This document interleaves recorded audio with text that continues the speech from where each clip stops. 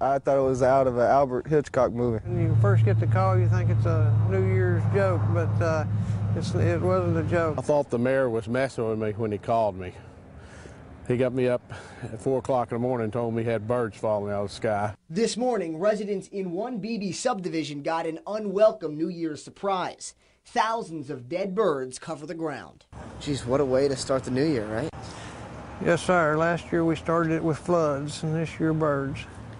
It really is like something out of a horror film. Every yard in the area looks a lot like this one. Dozens of birds litter the ground, and the scariest part is no one knows how they got here. Everybody's kind of amazed at this happening. Most of the animals are red-winged blackbirds like this one, and they're not just on lawns.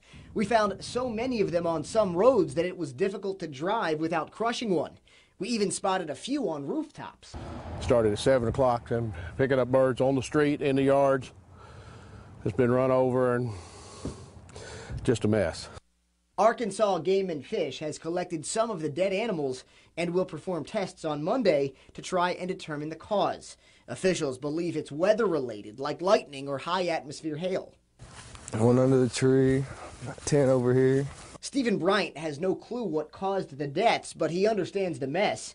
He found around 40 dead birds on his lawns, and now he won't let his kids play here until he knows more. I wouldn't let them go outside right now. I don't really know exactly what the explanation is on the birds being out here, but I ain't gonna take no chances. BB City Council has approved funding for a private company to help clean up the area.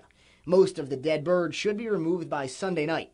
Amidst all of this death, we found some birds who beat the odds. Going up and down Taylor last night, picking up the ones that didn't survive, I found this one moving around. Kelly Mayo's daughter calls this wounded bird Liza.